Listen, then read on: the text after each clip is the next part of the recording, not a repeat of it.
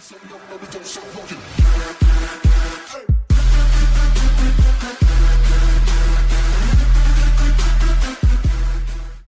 guys, it's Manga, and what we'll be doing today is Manga chapter 369 of Hunter x Hunter. Now guys, my dear friend Kurapika is in deep shit. And you know what, I'm not certain what's happening, but I know that he was just standing there, he was fine, and he passed out, he dropped. He literally just fell to the floor after his eyes got a little bit dizzy, and so I'm not certain what's happening. I don't know if it's exhaustion, as I was saying in my review last week, because I was reminding you of when Bisky was training Gon and Killua to use their Ren for like 3 hours on end. And it's funny though, because after Kurapika was using his ability for 3 hours, then he passed out. So I'm not certain if it's exhaustion, but I guess we'll find out in this chapter. So this chapter is entitled Limit, so perhaps that has to do with Kurapika. I hope it does, because I want to find out more, and I'm hoping to see Krolos soon as well. And there's a storm brewing, and there are 2 ships actually on the first page. I'm not certain why there's this first ship. I don't know this ship. Perhaps it's just reference to what could be happening inside this big black whale. So the next ship is the one we're interested in. That's the one where Kurapika is in. And it says crossing the rocky waves, and obviously the waves are stormy, so perhaps that's what's happening. Although if you look at the first ship, the water on it is pretty calm. The water on the second ship is not so much calm. Not so calm. That was very bad English. And it says day 2. Alright guys, you see, I don't like the view very much because it's mostly black and grey. But we do see where the ship is down in the bottom of the panel, and it says 18 hours since departure. Will there be light at the end of the voyage? Not in that order, but there are only 2 words. So what I'm saying is that what I'm saying is that I had initially said, you know what, if we get to the dark content without there being someone getting killed, I'd be surprised. I predicted there would be a bloodbath. Like literally a bloodbath, and it's been 18 hours and a prince has been killed already, and they have no way to find out who it might be. But I do have a thing on my mind. I do have something on my mind that suggests that we can find out who pretty soon, perhaps the next 4 or 5 chapters. So Kurapika is sleeping, he's awake. Well, he's waking up, and Bill is right there. Bill says, "Oh, thank God, I was debating whether or not I should take the risk and call a doctor." And Kurapika's like, "Huh? What time is it? Shh. The others haven't noticed that you passed out yet. They think that you're out on duty, so keep your voice down." Kurapika says, "How long have I been passed out?" "About 9 hours." Oh, that long? And the queen, actually, she passed out around the same time you did. What? And the queen is sleeping. Oh dear, Empress time is, I think Empress time is active. Yes, it is, because Kurapika notices Stealth Dolphin hovering over the queen.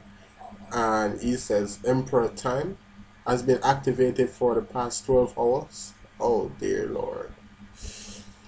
Ay. Guys, this is so bad. This is really bad. You remember the limit that was placed on Emperor's time? It's like a condition. So 1 hour of Emperor's time takes 150 days from your lifespan. And then this has been what? 12 hours. So 12 hours times 150 gives you a really big number. I can do the math if you'd like. So let's see, 150 times 10 is 1,500. That's 1,500 days. That's over 5 years. And then there's 2 hours left back, so that's 6 years that's been taken from Kurapika's time. Give and take, a few days for a complete year, and my math being shit. So it says, so Queen Oita says, "Where is Wobble?" "He's over there," says Shimano. Kurapika says, "It appears if you run yourself too hard and break down, then the person who's sharing your ability will suffer the same." No, that's Bill saying that. Because Kurapika did share his ability with Bill. Kurapika thinks, so then Emperor time has a limit of 3 hours of continuous use. And if I go over that, then I black out for 3 times that, 9 hours. Wait, it's also possible that the time limit may change depending on potency of the stolen ability. well, this is not good. And it's still activated now. The next one it might even come sooner than 3 hours. Before I lost consciousness, I could hear my pulse almost exploding in my ears. That was likely a signal of the impending limit. Come to think of it, it did say that there's a deafening noise in his ears whenever he was talking to Bill before he passed out.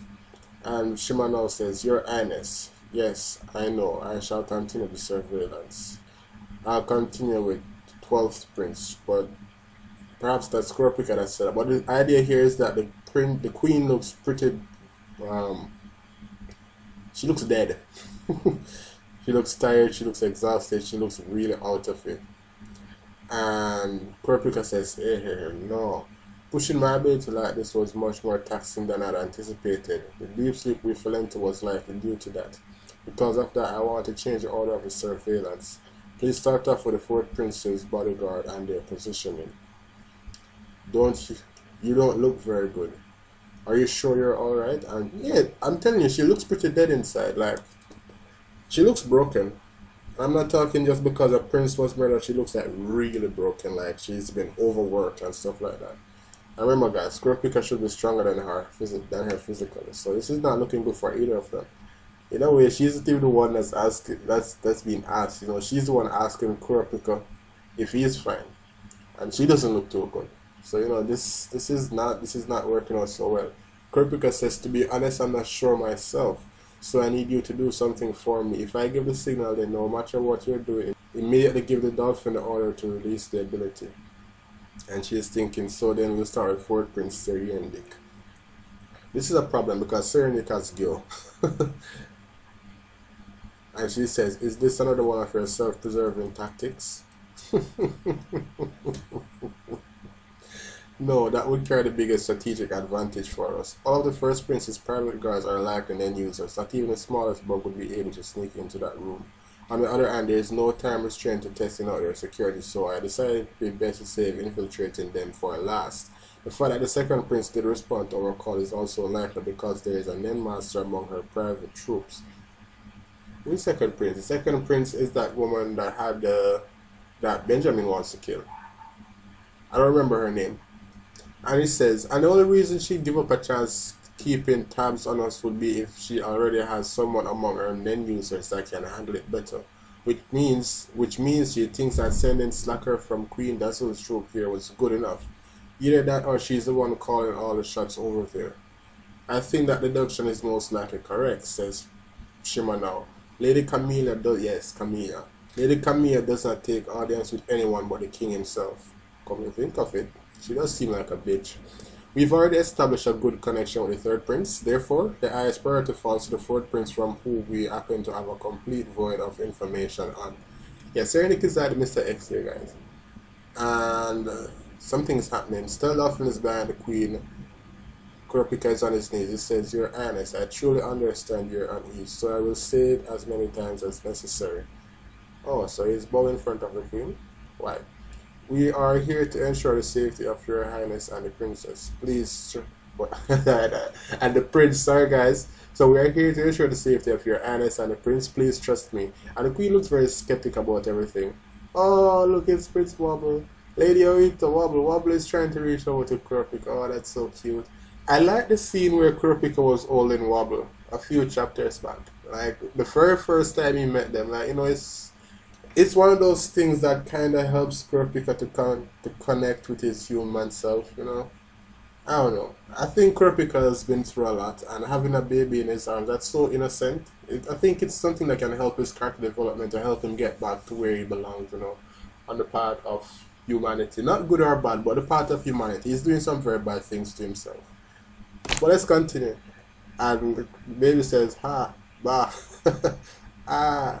How about you, Prince Wobble? Dada. What the fuck? Dada. And the Queen is like, what the fuck is you saying, son? Alright, so Kurapika is a daddy. You know what? I might even name the chapter that because my live reaction that Kurapika is a dad. Because you know that was pretty cute. He's holding Kurapika's hand and he's saying Dada. So apparently the storm has passed. It's morning now. we're looking at a schematic for all the prince's rooms. And the queen says, I must be careful and take care to not get lost. But if I don't hurry, then the burden on Kurapika will grow even greater. So she's also looking out for Kurapika. The bug is scurrying. Well, that's a cockroach and it's scurrying through the vents. It says, just past the turn in the duct ahead should be the footprint Serenadic's living quarters. And she looks stunned. Oh, guys, look at the bottom of this panel. That's the Nenbis for Serenadic, guys. I'm almost certain this is the Nenbis for Serenadic. Oh, shit. Oh, shit. Oh, gosh. Guys, look at this. This Nenbis is on point. Like, it's not physically there. You can see that from the drawing, but it is in the ducts as well. So this net bug is not getting anywhere close. And I'm telling you, because Serenadic can use Gyo, I'm pretty sure Serenadic can see this as well. So this Nenbis is on point. So apparently Nenbis have some abilities as well. Oh shit, and it's about to eat the bug, but it feels like it's about to eat the queen. And she is screaming, ah! Guards are rushing and Queen Oito, what's happened? It's alright, she was just having a nightmare. Please return to your stations. And whoa, shit. Your Highness, what happened? A woman's face suddenly appeared in the ventilation shaft. I think she must have eaten the bug. Oh, damn. Oh, damn. Little Eye has been forcefully aborted. The dolphin by my side says that it was forcefully aborted. Very well. Please give the dolphin the release order. Yes. Altogether, it ended up nearly 9 hours. That's 9 hours wasted without any results. And Kurapika is thinking there are security measures set up in the ventilation ducts to ensure that no one can pass through them. It must be the Nenbis protecting the prince. That's a very good deduction. And something is happening because I see a blade at the bottom. I haven't read it. So he's shocked about something. And he says, I guess even with a restriction like this, that doesn't mean the physical burden on my body is going to be any less. If I don't use the ability with the utmost caution, even the smallest mistake could cost me my life. A poisonous double-edged sword. Oh, so that's what the sword is. Because, you know, one edge is really smooth and the next edge is really jagged. And I wouldn't want to get cut by either edge. A cut is a cut, guys. And the queen says, I'm sorry for getting so worked up among all the chaos and confusion that happened. Not at all. I'm the one that should be sorry. I'm grateful that you accommodated such a sudden and overbearing request from me. Do you think you can teach me then as well? Hey? You did say that knowing it drastically raises your chance of survival, right? Indeed, just being able to see what you would not be able to could completely change your odds. You know, guys, sometimes I don't like the translation that I'm reading here. I don't really like it sometimes. But you know what? Let's get going. It says, I want